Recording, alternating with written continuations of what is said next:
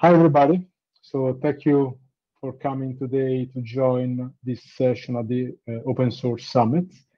Today we talk about a maintainable and scalable kernel qualification approach for automotive. I am Gabriele Paoloni. I am an open source technical leader at Red Hat. And today I will co-host this session with Daniel Bristot. He is also working at Red Hat and is a principal engineer working as Linux kernel maintainer. Okay, so what we're going to present today, it is a session that was already presented in the last ELISA workshop, and we would like, to repropose it again to have feedbacks and to raise discussion. Everything that we'll present today is still work in progress, and no results are binding on behalf of ELISA and Linux Foundation, and nor we make any safety claims based on this preliminary report. Okay, so what you're saying is that this is an investigation work, an investigation activity, and there are no claims that will be made. The agenda. Okay, so first of all, we'll clarify what is in scope and out of scope of this presentation. We'll talk about possible functional safety qualification approaches for Linux. And then we will introduce the hybrid qualification approach, that is the key topic of this presentation. We will present an example of this hybrid approach that we investigated within the ELISA working groups. And then we will talk specifically about the runtime verification monitors, that is the technical activity that Daniel has been working on in the last few months. Okay. And then we'll talk about the next steps, and indeed we'll have the question and answer session. Okay. So let's move on. So what is in scope? Proposal and high-level description of a functional safety qualification flow of kernel code allocated with safety requirement to meet a certain ASIL. This is according to the ISO 26262 safety standard for automotive, indeed.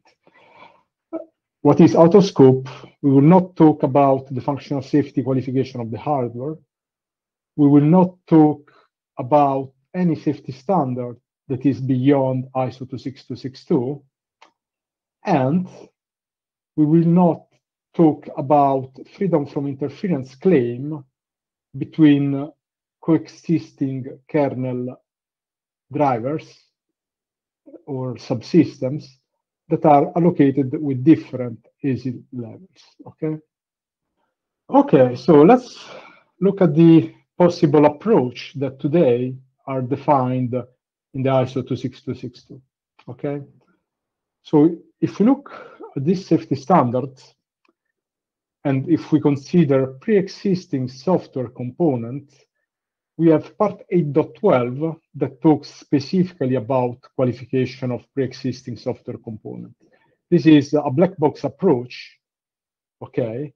And it is based on the verification of the top-level requirements that are allocated to this software component, okay? So basically, we have a software component allocated with functional safety and functional requirements, and we need to have a set of test campaign that is comprehensive enough to verify these requirements. Okay, this is an approach that is commonly accepted for simple software components, like libraries, but indeed this is not a valid approach for the Linux kernel itself. That is way too complex. Okay.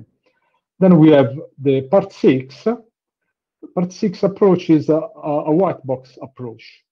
So you have a complex software component. You need to define all the software architecture, the different units, the interaction between the units, and accordingly, you will have unit tests, integration tests. So it's a very structured approach.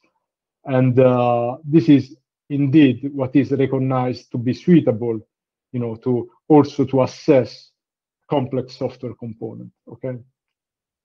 Then we have part 8.14, and this is the proven in use, okay? Proven in use, that is a valid approach. However, we need to make sure, we need to have statistical data that is showing a target failure rate, okay, according to the ASIL that we want to target. And if we want to claim proven in use, on top of the valid statistical data, we need also to make sure that the boundary conditions of the software element are maintained. Okay, so hypothetically, if we had the statistical data, we should make sure that the hardware is unchanged, the hardware configuration is unchanged, the software configuration is unchanged.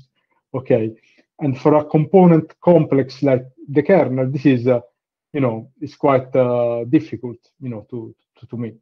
Okay, and then we have finally the part 10.9, that is the safety element out of context, that is just describing a way to formally define a requirement. However, it doesn't tell how to practically qualify the element according to these requirements. And what it does, it redirects to the other routes that we just talked about in order to qualify this element, okay, this software element, okay? Now, so today we will focus on part 8.12 and part 6 specifically, okay? Now let's look at part 8.12. So this approach, as we said, is a black box approach, okay? As you can see, the number of artifacts of collaterals that we need to maintain is pretty simple, because we just have the pre-existing software element. We need to have the requirements, top-level requirements that must be pretty well specified, and we need to have a comprehensive test campaign to verify this requirement, okay? And then if we have all of this, the qualification is kind of complete, okay? So the amount of collaterals is not too big, okay?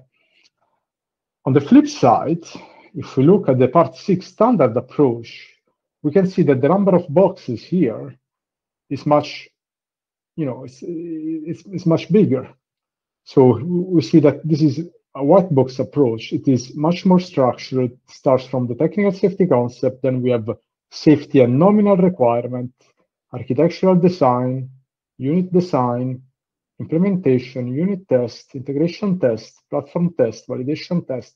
So there is the amount of activities and associated artifacts and documentation to be produced is much, much bigger.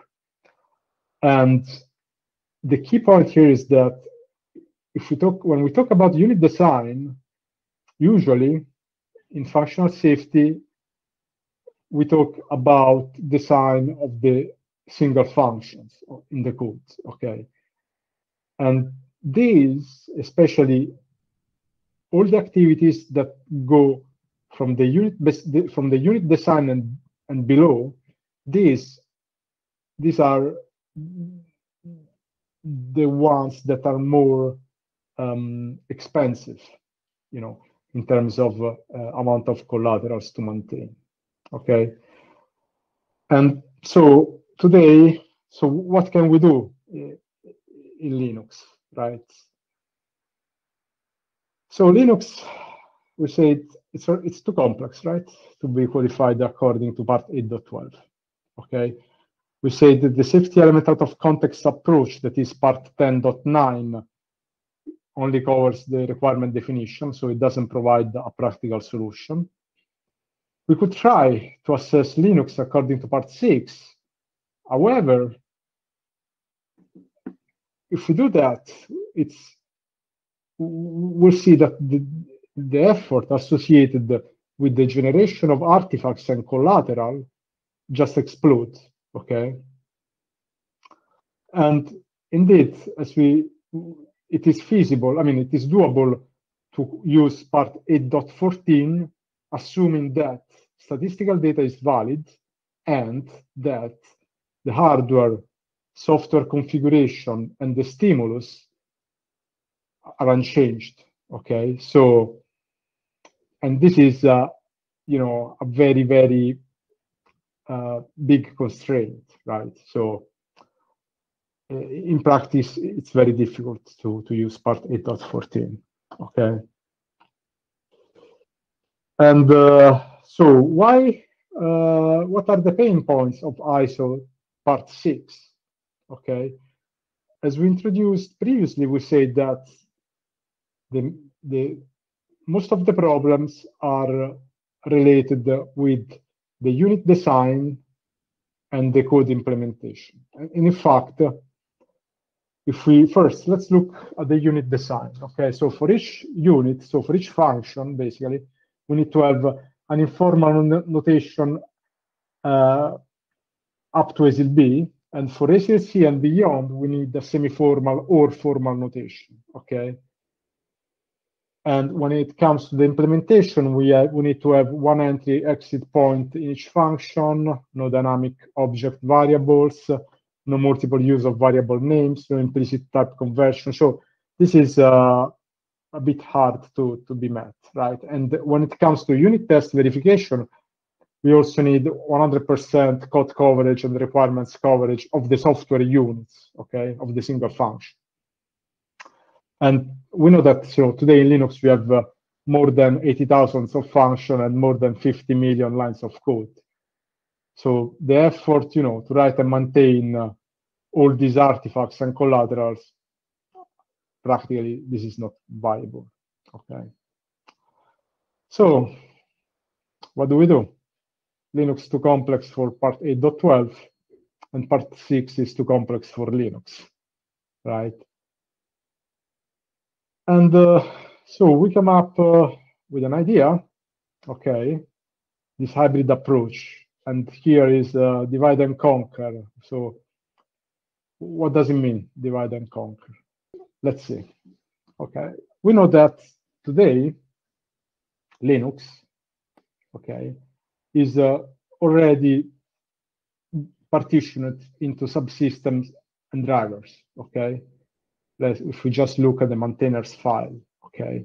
So the idea here is, okay, instead of considering a software unit like a function, let's consider a software unit like a block of code, right? That could be, for instance, a single driver or a single subsystem to start with, okay? Now, if we take the single driver, the single subsystem, so the single software unit, we can try to qualify this subsystem driver according to part 8.12, okay? And when it comes to the interactions between the different subsystems, between the different drivers, and when it comes to the architectural verification, so the integration test, okay, we will consider the integration of these software units, software block subsystems, working together, okay? So, practically speaking, okay, let's go back to the diagrams, okay? So this diagram, it reminds of the one that was shown for part 6. However, you can see that there is a key difference here. So the difference is that part 6 is followed from the technical safety concept down to the software architectural define, and then from the integration testing up to the validation test.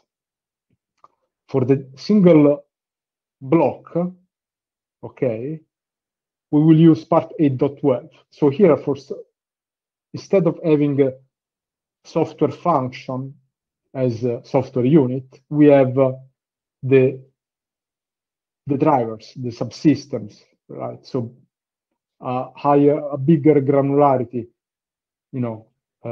pieces of code, okay? And why?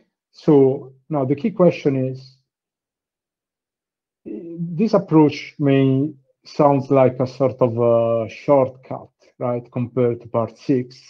So why is this valid from a safety point of view? Okay.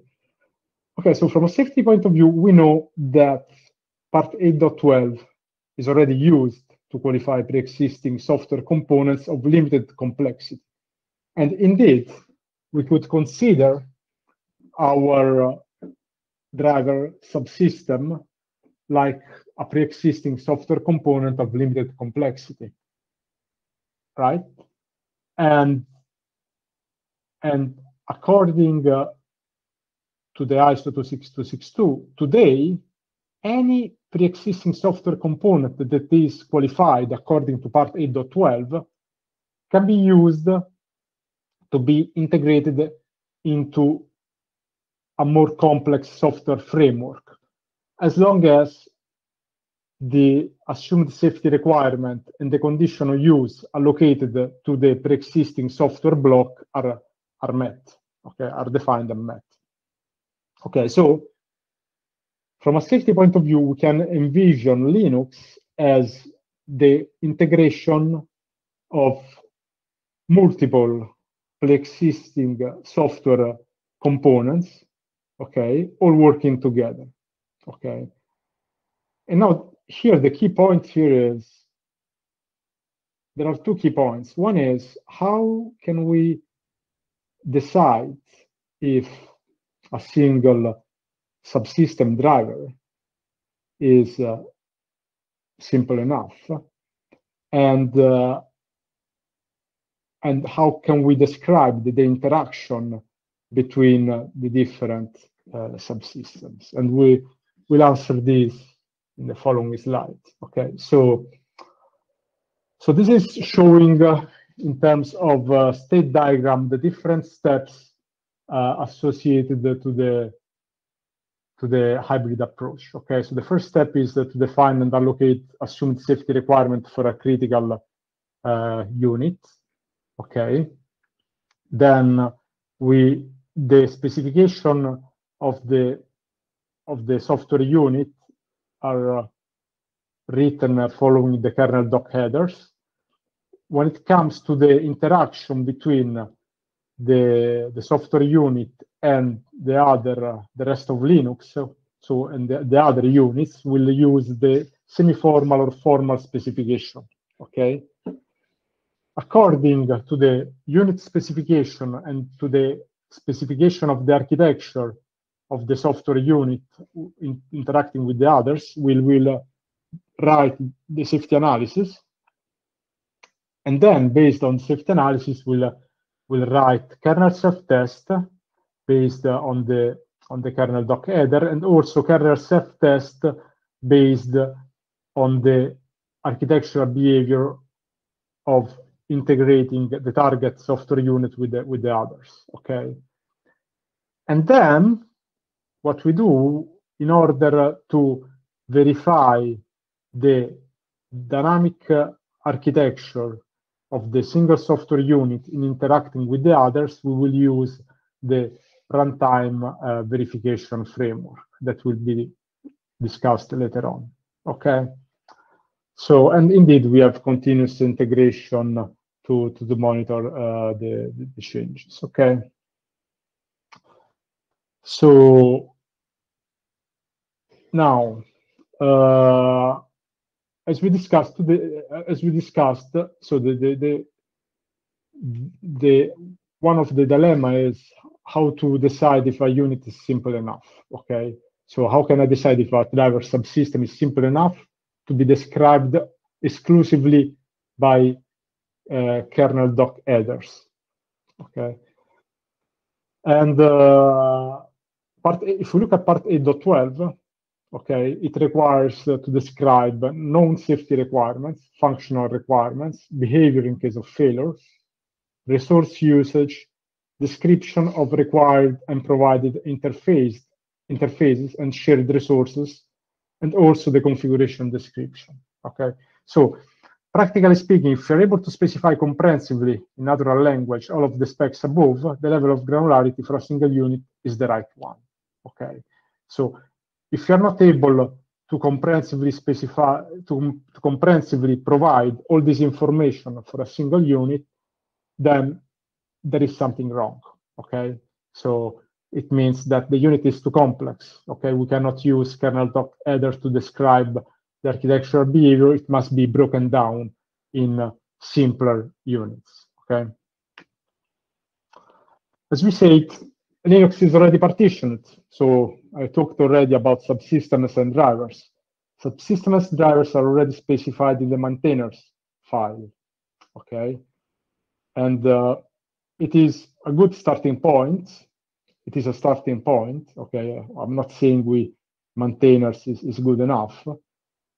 However, you know, using maintainer, it is easy to map the code to the people responsible for the code. And indeed, if we realize that a driver or subsystem is too complex, there is nothing preventing a further division, right? So we will probably create another file with, you know, with a different partitioning. Okay, but by the way, maintainers is a starting point. Okay. And now let's look to a specific example. Okay, so in the past few months now, so we have looked to a specific use case that is called the telltale use case. Okay, in the telltale use case, we rely on the expiration of an external watchdog as one of the key safety mechanisms, okay, that can trigger the system into safe state. Okay, so to summarize, what happens is that there is a display system that displays a telltale in case of car failure, okay, and there is a safety application that is receiving a message from an external monitor, and if the message says, hey, the telltale is wrong, or if the message is delayed, or if the message is corrupted, the safety application will stop petting an external watchdog, okay? And if we stop petting the watchdog, the safe state is automatically triggered, okay? So one of the critical safety requirements is to make sure that the watchdog timeout is properly set, okay? And therefore, this is the safety requirement that we'll take here as an example, okay? So the safety requirement is the watchdog subsystem shall ensure the watchdog timeout to be set according to the ioctl input parameter, okay? And we have on the right, we have the entry points associated to these safety requirements, okay? And one of the key entry point is the syscall define for the ioctl syscall, okay?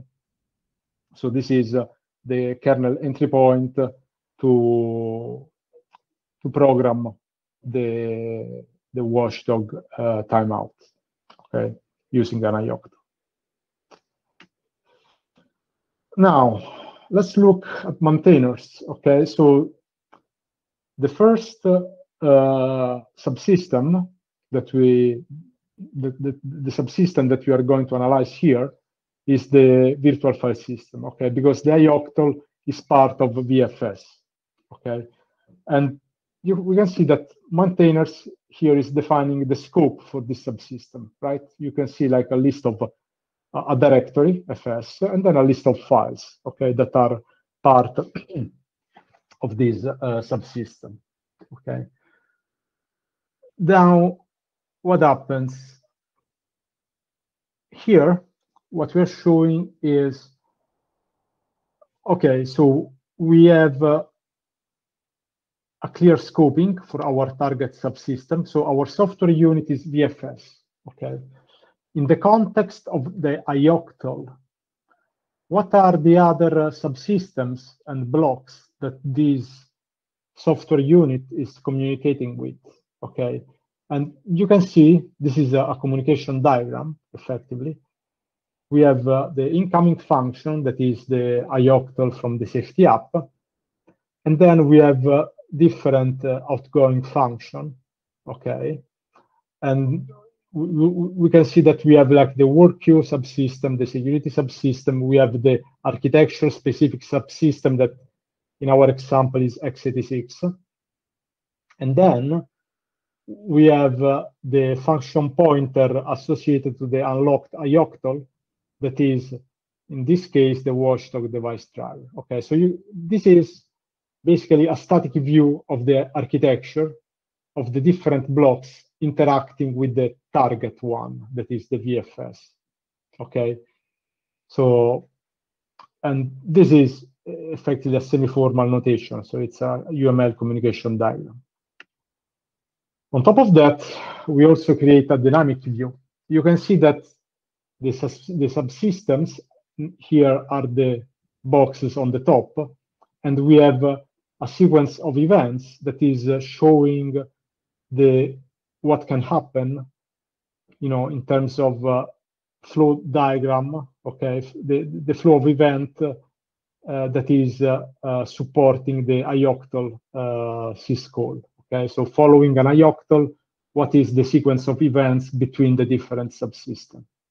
Okay, so and this is so the communication diagram together with the flow diagram. This is what constitute our architectural description of the different blocks talking with each other. Okay. Now, if we go to the block specification, you can see that here we proposed, okay, so this was not pushed upstream, so this is just an internal discussion, but this will be a sort of proposal for improved kernel doc header for the ioctl, okay? And you can see here that we have a quite descriptive specification of the possible behavior, okay? And in the end, we also have the possible return values, okay? And there is also a to-do. So, and this is important because if there is something that is not covered yet by this kernel doc header, this should be explicitly mentioned, right? So this is very important for functional safety, okay? Okay, so this is our architecture. So our specification are the software architecture plus the block unit plus the block specification. Okay. Then, based on this specification, we do a safety analysis. A safety analysis in the context of the ioctl to see what are the possible failure modes, and to either, you know, derive additional requirement or refine the architecture, okay? And after the safety analysis, where we have the code, okay, this is the standard code, and then we have the block testing, okay? So here the kernel doc header will be used to define kernel self-test according to the specification of the kernel doc headers themselves, okay? When it comes to the integration testing between the different modules, we will use runtime verification monitors that can formally verify the behavior of the runtime element to be the same as specified, but in the model, okay? Excuse me. And Daniel will talk about this in a bit. And okay, so now I will leave the scene to Daniel. So Daniel, please go ahead and talk about runtime verification. So, hi, I'm Daniel, and I'm more on the technical side of this presentation. And I'll talk about how to integrate this idea of using runtime verification to connect the specification and the system, right? So runtime verification is a lightweight but yet rigorous formal method. And it's used to complement other kinds of formal methods like model checking and theorem proving. And the difference is that instead of trying to compose a theoretical view of the system, the runtime verification actually works analyzing the system running live, right? Trying to verify the actual execution of the system. So to better understand runtime verification, we need to see the two inputs from it. So in one side, we have the formal realm, where we have a formal specification of the system, of the desired behavior of the system. And on the other side, we have the Linux realm, where we have a set of events generated by the system as it runs. So the runtime verification stands right in the middle of these two things. So it reads the trace in one side, and the other side, it reads the specification and try to combine both of them. So as the system is running and everything is fine, the runtime monitor should just say, okay, things are running as expected. But once a exception is handled or an event is generated that the formal specification doesn't recognize, we can take some reactions to this kind of events. And these kind of reactions can be either go into a fail-safe mode or using these as information to improve our understanding of the system, right? So how can we connect, or how do we see the runtime verification inside this hybrid approach? A huge part of the specification work is actually understanding the system and specifying it in a format that can be then translated to the requirements, right? And one of the challenges of writing the specification of the system is actually being sure that the specification matches with the actual implementation of the system. And that is even more complex on a software that is constantly changing, like Linux. Linux is changing every day. So how can I have a confidence that my documentation is still matching the system, right? And the good thing about runtime verification is that with the correct format of the documentation, we can run the documentation in kernel or run the documentation in the formal format as the system runs. And we can actually compare in runtime if the documentation is still matching to the kernel. And this closes the loop between the documentation and the implementation. And the idea here is to use it in two phases, or we can use it into two phases. In one phase is at the design time, where you can use the runtime verification to optimize the documentation. So let's say you start making the documentation of the system and explaining it, and then you use the runtime verification to see if you covered all the aspects of the system by exercising the system, reading the trace, and seeing if the documentation is stable, right? If it is still working as the system runs. It will reach a time in which the specification starts combining with the kernel, and we can say that we try to cover it, right? After that, after we reach a level of knowledge of the specification good enough, we can also use the specification in the runtime monitoring of the system. So one thing that we think when using formal methods is, okay, formal methods are complex. How can I specify the system using a formal language, right? It is not always that easy. The good thing is that in the hybrid approach, Gabriele is finding the UML sequence diagram as a useful language to express the runtime behavior of the system. And this informal language can be easily converted into a formal language, which is Automata. But why Automata? The good thing is that previously to this work, I was already using Automata to describe the behavior of part of Linux. And this part of Linux was the synchronization model of the parameter T. And using Automata, I was able to create a description of the thread synchronization.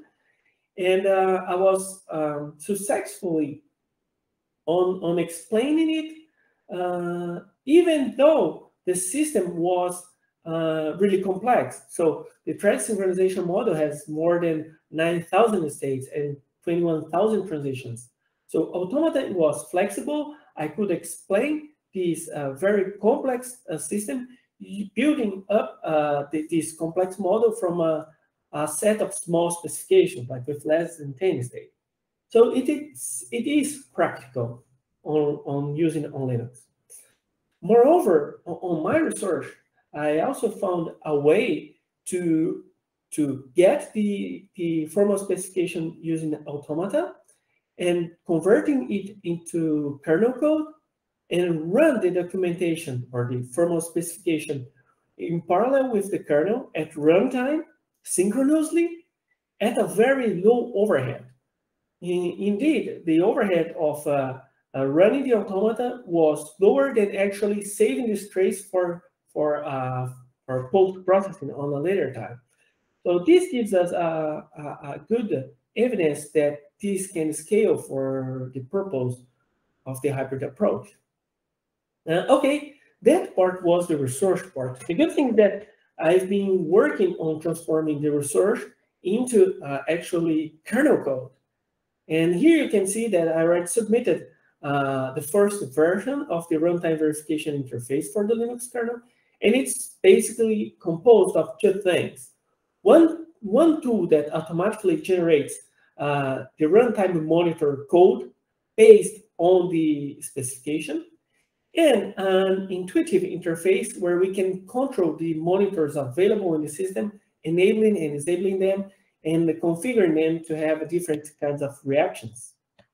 So let's say that we have a sequence diagram, we converted it into the Automata format, which should be straightforward.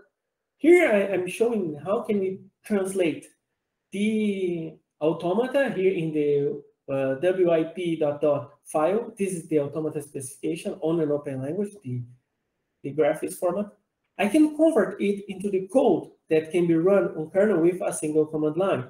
And the work that is left for the developer is pretty straightforward. It's just trying to connect, okay, this is my kernel event, like a trace point or a function. It translates into this event on the Automata or in this sequence diagram. And okay, it's not, we don't have time to explain this all here, but if you look at the documentation linked in the slide, you can see how easy it is. And actually, this is part of the patch set that I sent to the kernel. And how about the interface? Trace users are used to the ftrace interface. And here I'm showing an example of how to run that WIP monitor that I previously converted into code.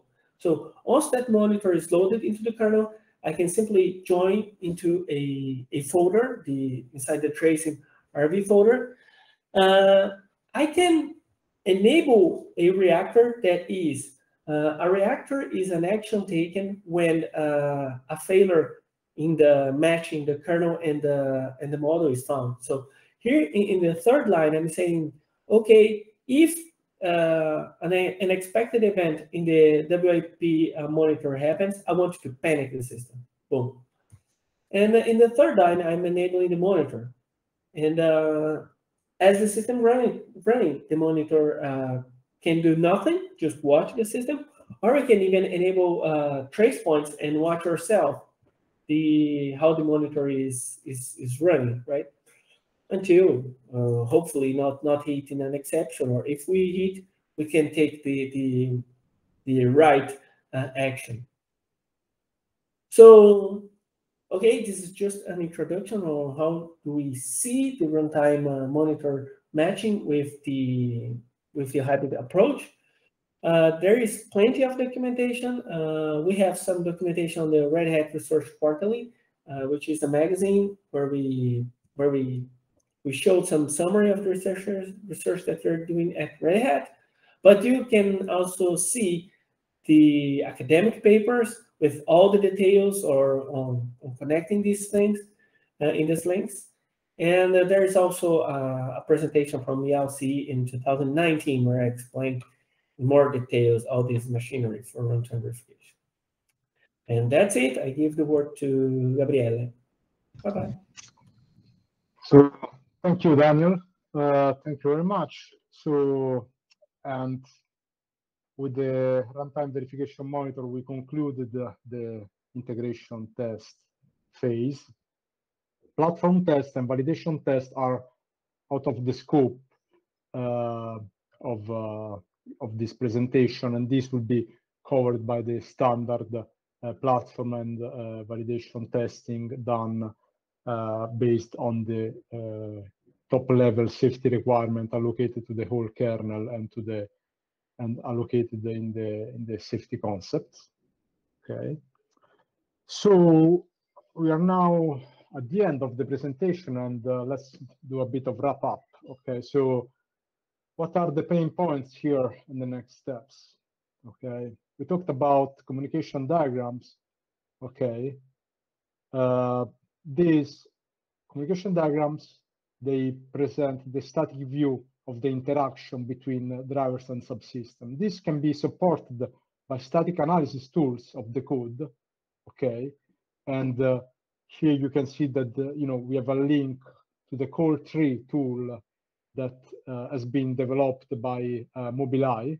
Okay, and you can have a look in the GitHub of the Safety Architecture Working Group. This tool can be used to support the generation of these diagrams automatically. Okay. A baseline of the dynamic flow diagram that can be generated by using trace points. So once we identify the interfaces between the blocks with the communication diagram, we can attach trace points to these interfaces and generate a baseline of the dynamic flow. Okay.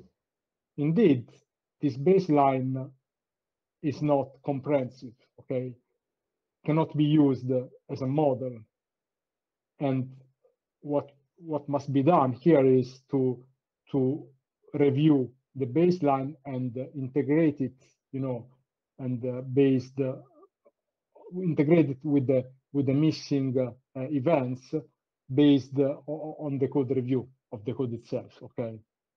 Then, as Daniel said, we need to find a way to translate these architectural diagrams into automata formal diagrams. Okay, formal model, not diagrams.